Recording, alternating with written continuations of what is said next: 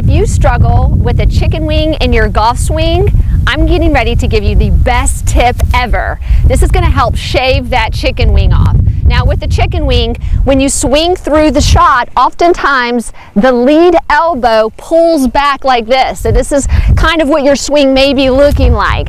I'm going to turn to the side right here and show you a down the line view. So when you swing through, that chicken wing, that elbow is always wanting to pull back.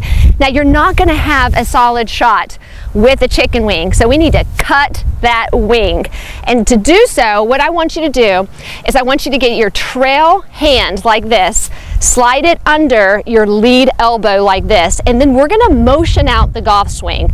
We're just going to take the club back and we're going to swing forward. Now, as you can see, my hand is protecting the elbow from flying back. I'm not letting the wing fly. So you're going to do this maybe 5 or 10 times. You just want to get the feel of it. And then you can step up to the ball and hit a shot, and you can feel the difference. Just like that. So if you struggle with the chicken wing, you definitely have to try this drill.